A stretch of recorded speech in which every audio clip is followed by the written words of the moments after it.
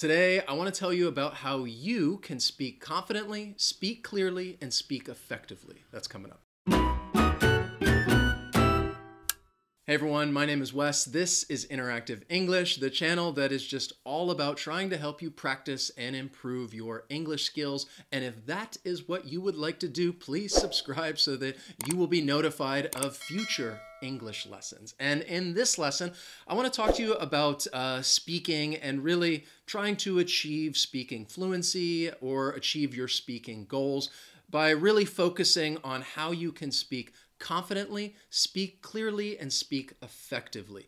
So let's begin with just speaking confidently, because I think this is something that can be challenged for many learners, that you want to speak, you want to have a conversation, but maybe you just don't have confidence in your abilities. And what I think you need to do, the most important thing that you can do, is just get more practice. You need to continuously practice speaking, practice having different conversations, because the more you do that, the more confidence you are going to have in your own abilities. Think about giving a presentation. When you give a presentation, you have to get up there in front of a group of people and you have to talk about something. You have to speak. And if you don't have confidence in yourself, in your abilities, then you might think that giving a presentation is just an impossible task, that it's just too difficult.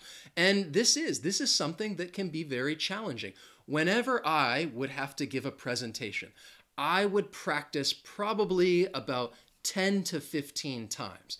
And the more I practiced and I was thinking about, well, what am I going to say? How am I going to say it? The more confidence I had in my abilities to give a good presentation.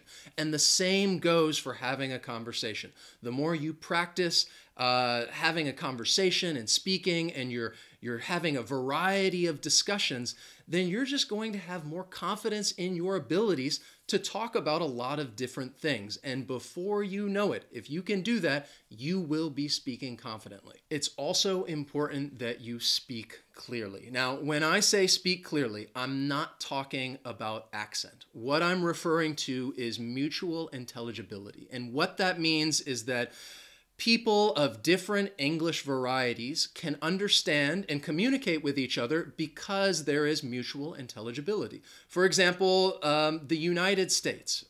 English in the United States, that's one variety. English in the United Kingdom, that is another variety of English, but people can understand each other because there's mutual intelligibility.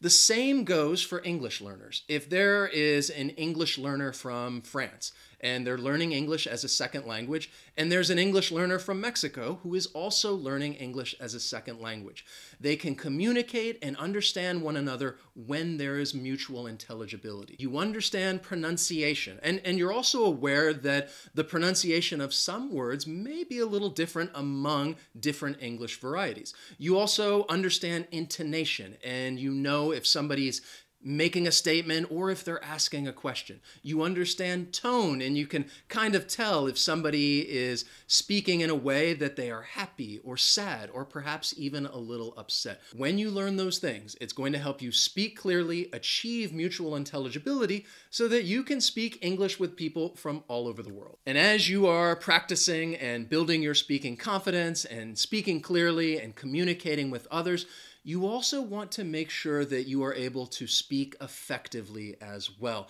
And when it comes to speaking effectively, I think of this. It's not always about what you say, but how you say it. How you say it means that you are practicing when to emphasize certain words or when to pause. That can be very effective, and it's also related to speaking clearly. How you say it refers to sharing your thoughts and opinions and getting your point across so people easily understand what you're saying. How you say it means that you are using precise language so people know exactly what you're talking about. How you say it is related to telling a great story and you're able to grab people's attention.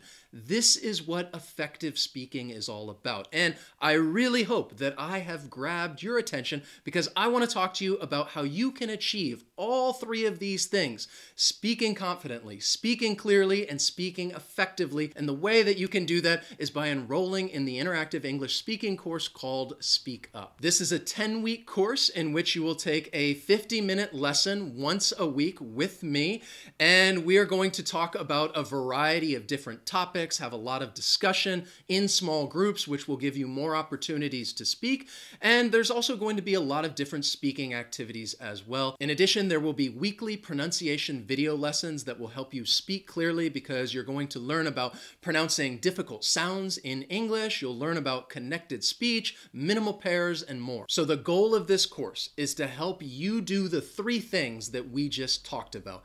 Get a lot of speaking practice so that you can build your confidence, learn more about pronunciation so that you can speak clearly, and also learn how to say things so that you are speaking effectively. And because I truly appreciate that you are learning English with me here at Interactive English, you can use the voucher code SPEAKUP10 to get a 10% discount off the course.